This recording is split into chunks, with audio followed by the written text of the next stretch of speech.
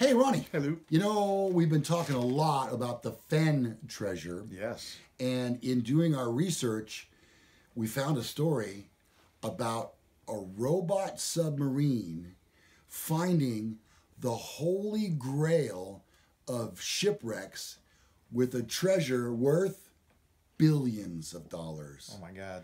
Yeah, that story and more is on the next Men Are So Smart.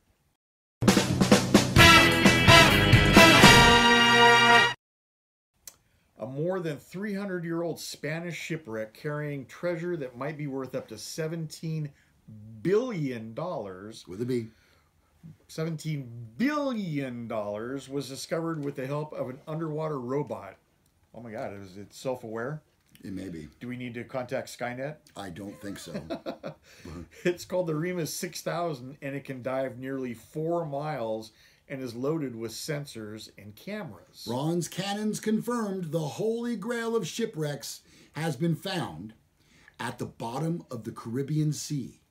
They are engraved with dolphins, a telltale sign they belong to the Spanish galleon San Jose, which was lost more than 300 years ago. I remember when that was in the paper. I remember. We were both around then. Yeah, we were 30. I just sat there for like 10 minutes and smiled, says Jeff Kelly, a research engineer with the Woods Hole Oceanographic Institution. Kelly, who was alone in his bunk on the search vessel when he spotted the cannons. Now he says, now I'm not a marine archaeologist, but I know what a cannon looks like. So in that moment, I guess I was the only person in the world who knew we'd found the shipwreck. The exact location of the wreckage is still a secret, thank goodness. But it was discovered in November of 2015 off the coast of Cartagena, Colombia. Its cargo of gold, silver, and emeralds could be worth as much as $17 billion. This underwater submarine, operated by the Woods Hole Oceanographic Institute in Massachusetts, found the ship 2,000 feet below the surface. The underwater robot scanned the seafloor using long-range sonar and then went back and took pictures of any objects that seemed out of the ordinary. You can take bigger risks without your technology and go to places where it wouldn't be safe or feasible to put a human being, Kelly said. The robot used the same methods to find Air France Flight 447, which crashed off the coast of Brazil in 2009. British warships sunk the San Jose and its crew of 600 in 1701. For now, all of its treasure remains underwater. And at those kind of depths, for that long a time, Ronnie, all of that stuff, I'm sure, is completely untouched. Yep. Everyone is focused on the treasure aspect. The whole thing is a cultural treasure. It's a piece of history that's sitting on the seafloor that tells a story, Kelly said. The wreck has been shrouded in secrecy because of the lingering question about who actually owns it. Colombia and Spain. They both say it belongs to them.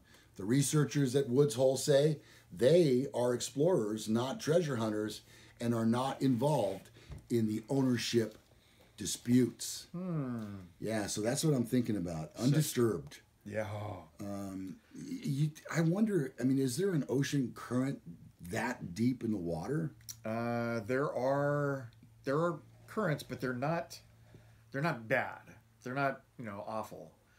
But yeah, there are some trenches that tend to have water flowing through them at a higher rate than you would be comfortable in. Okay, so then this ship has been down there for 300 years. And of course, robots and drones are now finally coming to society. If this robot submarine is the only thing that can go down that deep and survive, how do they get the treasure? How do they get it up? I think you're going to have to get a hold of the Terminator. Oh. Again, Skynet. Although, I don't know that it would be, I don't know if you've ever scuba dived at all. No, I'm not actually scuba, just snorkeling. But when you get down about 20 feet, there's pressure. and then the further you go down, there's more pressure. I can imagine at 2,000 feet, it would take most vessels and crush them like you crush a beer can on your head. You've seen me. So, but I mean, if something is worth $17 billion, you got to get there.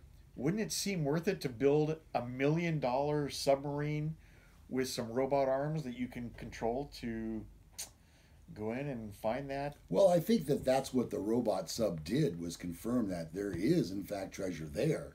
So now... I just need to find a way to get it up. Yeah. A lot of times they like to put those balloons underneath a shipwreck and then raise it to the surface that way. But again, how do you get to 2,000 feet? You know what? I don't see them raising this whole ship. Although it would be nice, and I'm sure Spain would love to have this old galleon back. But if it's been underwater that long, I would think that just over time has taken its toll. I mean, they're all wood. And so you're not going to, as you try to raise it, it's going to come up in pieces. Well, there's going to have to be some kind of technology that... But the treasure, you could hook a balloon to a treasure chest and float it. Or I just wonder how they really did carry all their gold doubloons back in the day.